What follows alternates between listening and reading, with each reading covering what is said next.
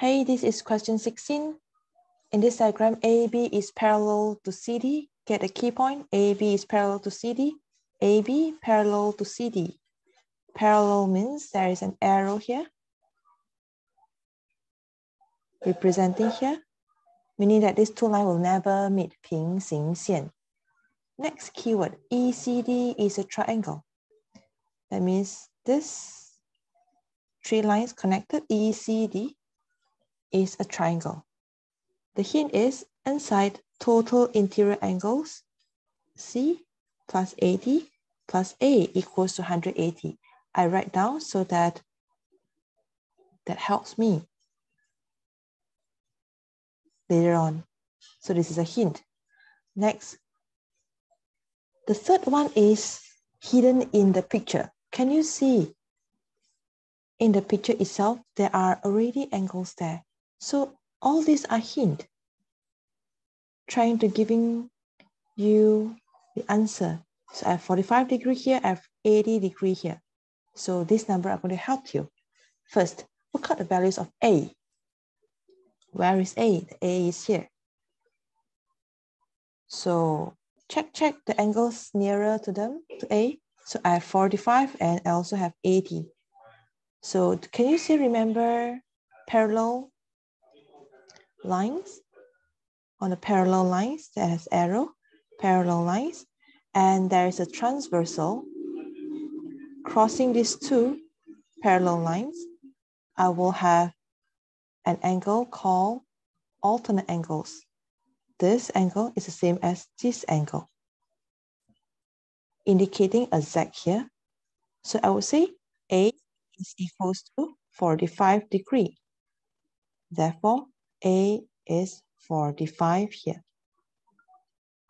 Degree already shown here, so there is not a need to write degree. Degree is already here. Can you see? Next, let's look for B. Where is angle B? Angle B is here. Again, we make good use of the parallel lines, parallel lines, parallel lines, and there is a transversal cutting through these two parallel lines. It also means that I have a corresponding angle. This angle is the same from yellow to green here. So if there is 80 here, same applies to here because it's from yellow to green, from yellow to green. Therefore, B is equals to 80 degree. Degree already given here, so I only write 80 here. Next, go for C. Let's look at C. C is actually top here, but my angles are so far away. My 45 are here, my 80 are here, so very far away. So move this 45 and 80 nearer to C. So I know that my B here is 80, right? So this is already 80. And I also know that here is 45. Can you see?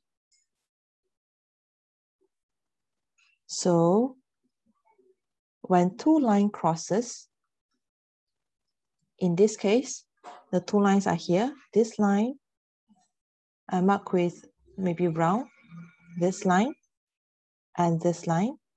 When they crosses each other, this angle is actually the same as this angle. This is called vertical opposite angle. If this is 45 degree, therefore, here would be 45 as well. So if this is 45, then I can zoom in into this triangle, the triangle here.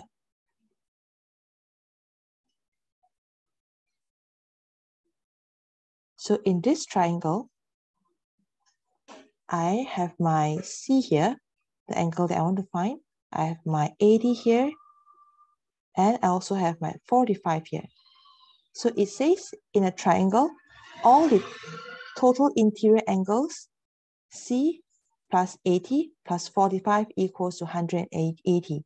So I'm able to work out What is my C then? So I put this down. To find my C, I shift all my numbers to the right. I have plus, shifting to the right become minus. And this one shifting to the right become minus 45 degrees.